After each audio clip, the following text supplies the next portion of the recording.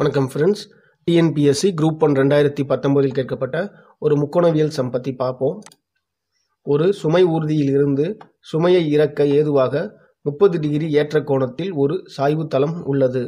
சாய்வு தளத்தின் உச்சி தரையில் இருந்து 0.9 மீட்டர் உயரத்தில் இருந்தால் சாய்வு தளத்தின் நீளம் என்ன அப்படின்னு சொல்லி கேட்டிருக்காங்க. ஸோ இதோட சொல்யூஷன் பார்ப்போம்.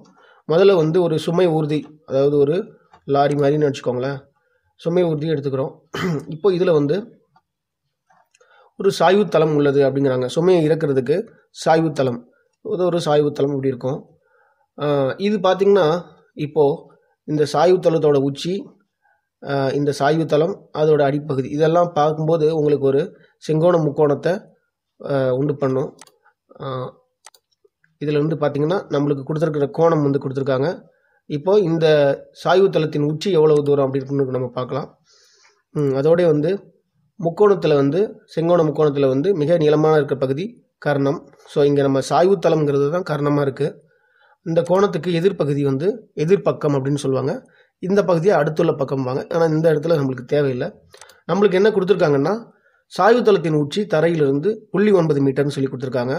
ஸோ இது சாய்வு தளம், சாய்வு தளத்தோட இது உச்சி, இது தரையிலிருந்து 0.9 மீட்டர் தூரத்தில் இருக்குன்னு சொல்லியிருக்காங்க.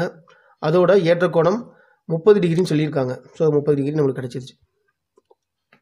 இந்த சம்மை சால்வ் பண்ணுறதுக்கு நம்மளுக்கு முக்கோணவியல் ஃபார்முலாஸ் தெரிஞ்சிருக்கணும். உதாரணமாக sine theta, cos theta, tan, அதுபோல் விஷயங்கள் தெரிஞ்சிருக்கணும்.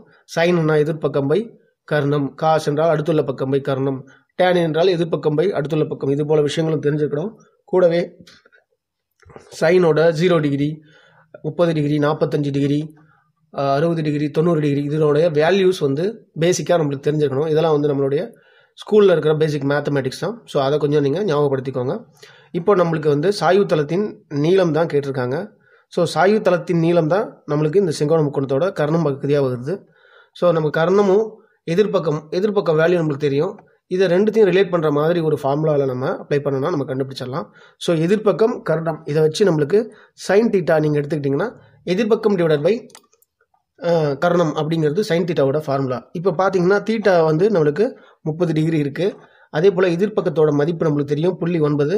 கர்ணம் தான் நம்மளுக்கு சாய்வு தளத்தின் நீளம். இதை தான் நம்ம கண்டுபிடிக்க போகிறோம். ஸோ நம்ம இந்த வேல்யூஸை அப்ளை பண்ணுறோம். Sign 30 degree is equal to 0.9 divided by கர்ணம் அப்படின்னு வந்திருக்கு. ஸோ என்ன பண்ணுறோம், இந்த கர்ணத்தை இந்த பக்கம் கொண்டு போயிடுறோம். சைன் 30 டிகிரி டிவிஷனுக்கு கீழே வந்துடுது. So 0.9 divided by sign 30 degree அப்படின்னு ஆகிடுது. இப்போ சைன் 30 டிகிரியோட வேல்யூ 1/2. ஸோ அதை அப்ளை பண்ணுறோம். இப்போ என்ன ஆகுதுன்னா 0.9 டிவைடட் பை சைன் 30 டிகிரியோட வேல்யூ 1/2.